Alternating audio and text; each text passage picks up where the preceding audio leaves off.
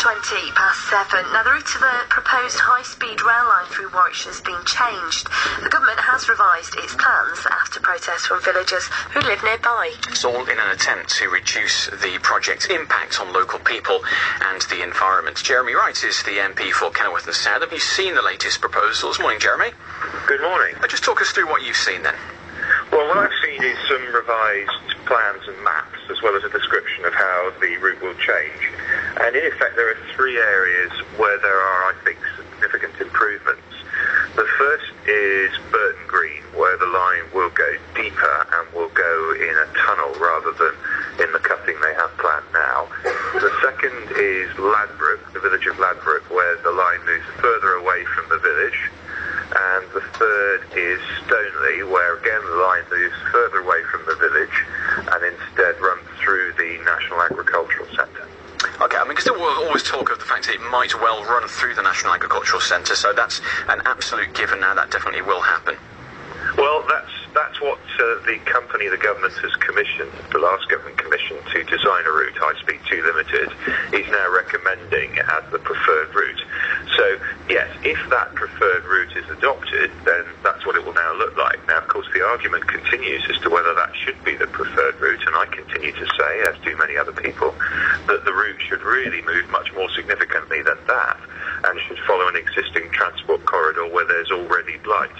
But it's important also to make the arguments for changes to the existing preferred route, if it is to be adopted, to minimise the damage to residential areas. And I think what we've succeeded in doing here is making some changes to the existing preferred route which make it better than it was before. Okay, so let's just run through those again if we can, just for a moment. Burton Green, the route runs through a tunnel nearby. Ladbroke, it goes further away from the village, and Stoneleigh again further away from the village, but through the National Agricultural Centre. Problem being with these schemes is that someone somewhere, it just displaces the problem, doesn't it? So, for example, if in Burton, say Ladbroke, for example, it gets moved further away from the village, it's going to get nearer someone else, isn't it? You can't please everyone. You're absolutely right, and if you move a line, just as you say, it gets further from some people, it gets closer to others. But my judgment, and I didn't have long to scrutinise these plans, and we'll see them, I think, in more detail in a couple of weeks' time, but my estimation was that this is, on balance, good news. It does move it closer to some, but it certainly moves it closer to fewer people, and it moves it away from. If you take Ladbroke as an example, it moves it further away from the village of Ladbroke, but closer to Southern. But the part of Southern it moves it closer to is almost exclusively industrial estates.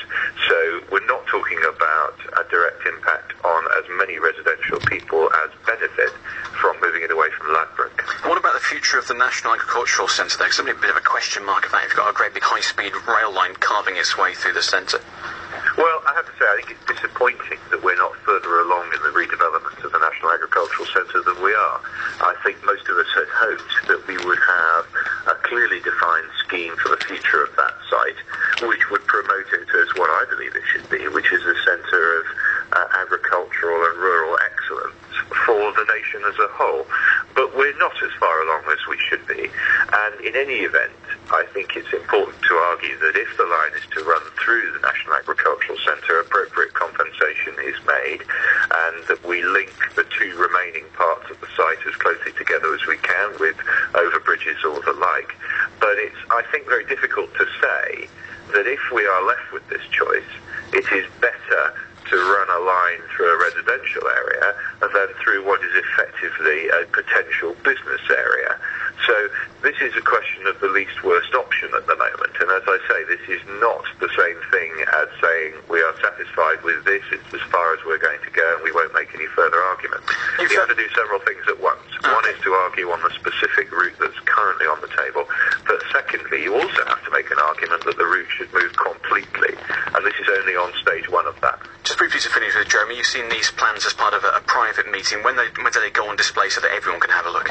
Well, my understanding is that the information in writing will go on the relevant websites today, and that the plans will be available for everyone to see in a couple of weeks. But it's good news that as a result of submissions a lot of us have made, the government is prepared to listen. And I think that's an optimistic sign for the future as we continue to make representations. representations. Okay, thanks a lot for your time this morning. Good to speak to you. Jeremy Wright, the MP for Kenilworth and Southam. And just worth recapping on those proposals as they stand. These are the changes then. The route would go through a tunnel near Burton Green, further away from the village of Ladbroke near Southam, and as you heard Jeremy say there, near the town of Southam itself, but an industrial area, and at Stoneleigh, away from the village, but through the National Agricultural Centre.